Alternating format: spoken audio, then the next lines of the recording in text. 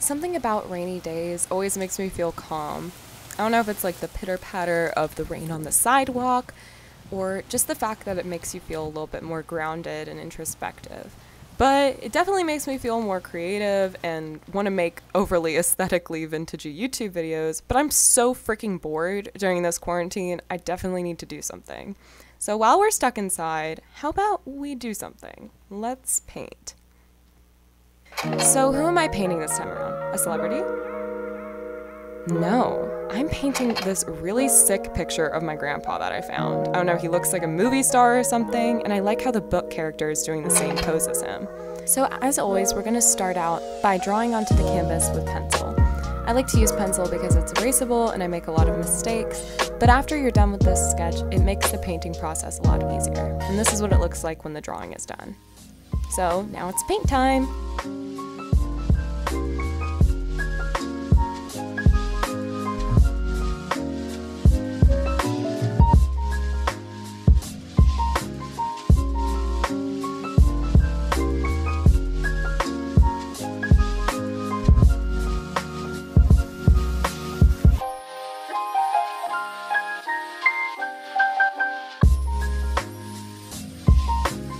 So I wanted to pause really quickly to kind of talk about blending with acrylics because I actually get the most questions about that. The secret to it is, unfortunately, just a crap ton of blending. The clips you just watched were over the span of about 3 days of just working on the face.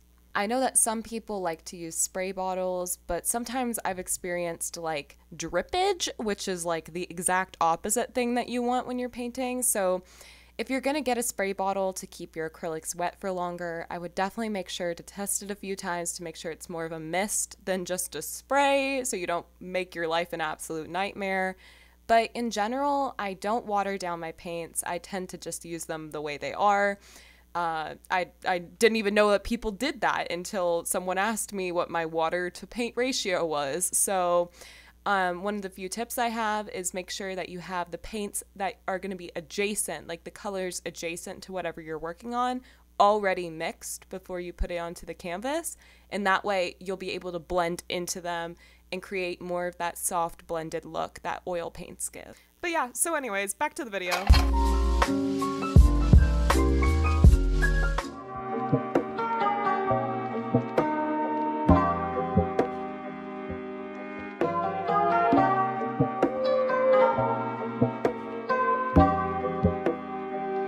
So right here in the process, I kind of reached a weird fork in the road. I really didn't like how this painting was looking, and I kind of almost scrapped this entire process because it wasn't looking right. I know that it kind of looks right, but it just was completely off. There was just things wrong with it. So I decided to use my method of using the app Facetune to Photoshop the painting to look more like the portrait. And here's what happened.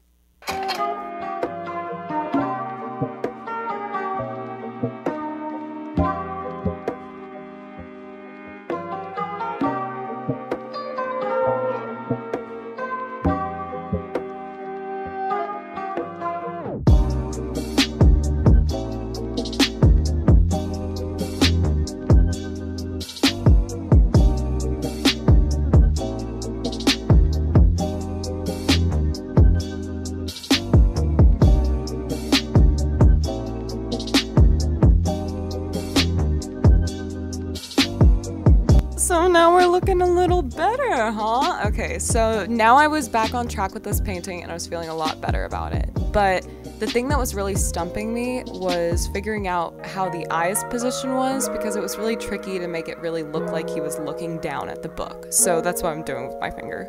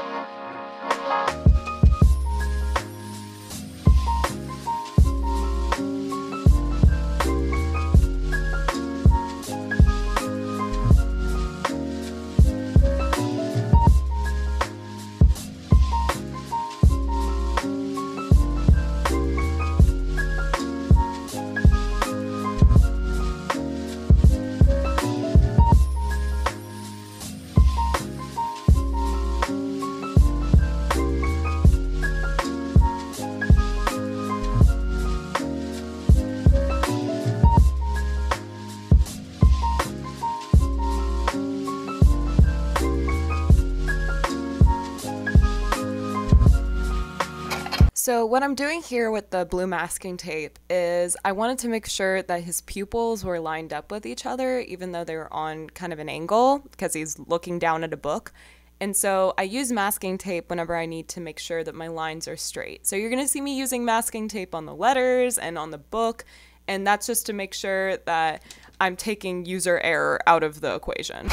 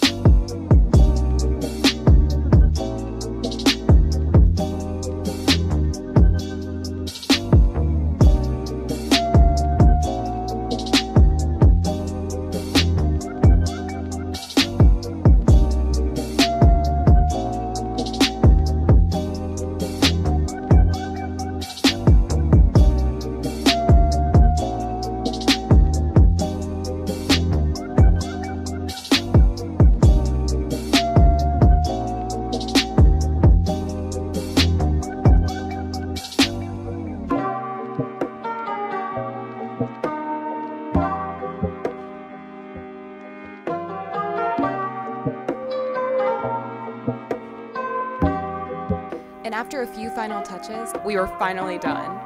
But what would a painting reveal be without a fierce montage?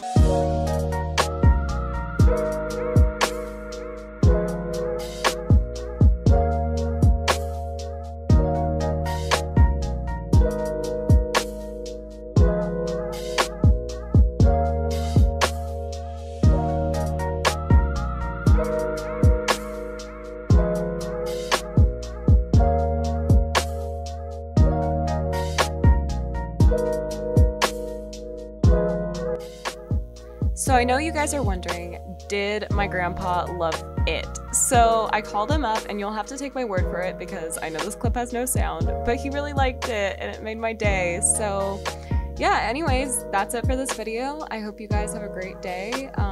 Consider liking and subscribing, and yeah, bye.